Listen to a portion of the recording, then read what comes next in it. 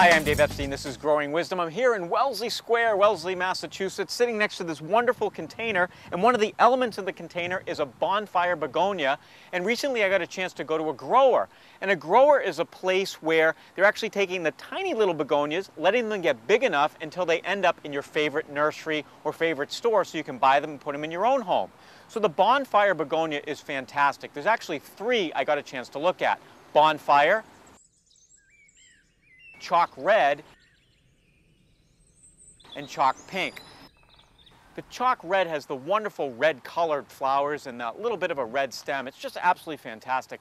Also the Chalk Pink with the pink flowers and a little bit of a greenish stem.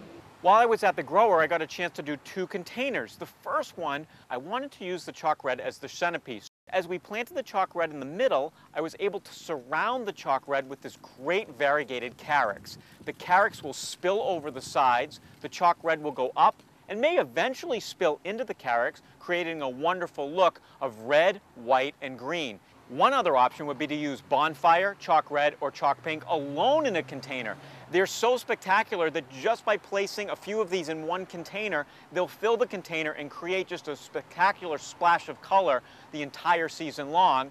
A third choice is just what we have here. You could use the Bonfire, the Chalk Red, the Chalk Pink inside of a container with some of your other favorite plants around it. The traditional begonias you think of as putting in the shade, whereas the Bonfires really take a lot of sun, can take some heat, and tend to like it on the drier side.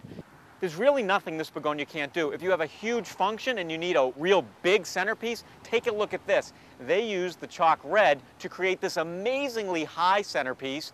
Bonfire, Chalk Red, and Chalk Pink. Spectacular any location. Come back every week for all of our tips, hints, and helps at Growing Wisdom.